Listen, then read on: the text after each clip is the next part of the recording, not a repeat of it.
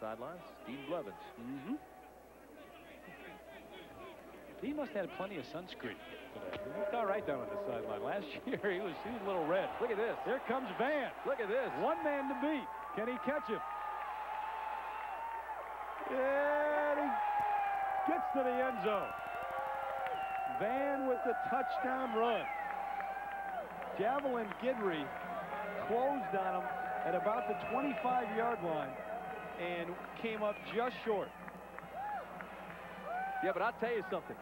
Javelin Guidry had the proper pursuit angle, but Vann knew it. So he changed his angle and went right for the pylon. Now watch this. First of all, watch this. All right, now he sees, here comes the pursuit. Boom, let's cut back. Here's my alley. Here's my lane. Pick up a couple of blockers.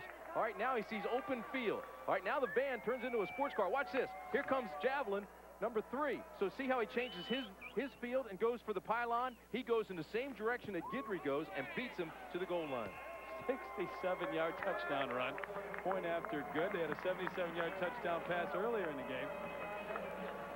And the Vann with the long run for a touchdown. And now Glenn Mason can relax a little bit.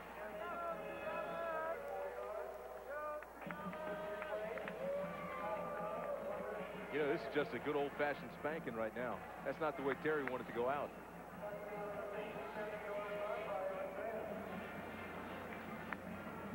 No, it is not. And, you know, you come here, all the things to do throughout this week here in Honolulu, and the weather as nice as it is. We talked about it earlier. It is hard to keep your focus as a football team. And, you know, especially with all the other things surrounding this game, the departure of Terry Donahue and supposed departure of Glenn Mason. You know, it's interesting that Terry Donahue is leaving. And, of course, the search for a new coach is on. You look at the offensive and defensive coordinators at UCLA, you got 2 fine coaches. Bob Field would like to have it. But, you know, this, to be brutally honest, this is going to hurt his chances. His defense gives up 51 points. Now, Bob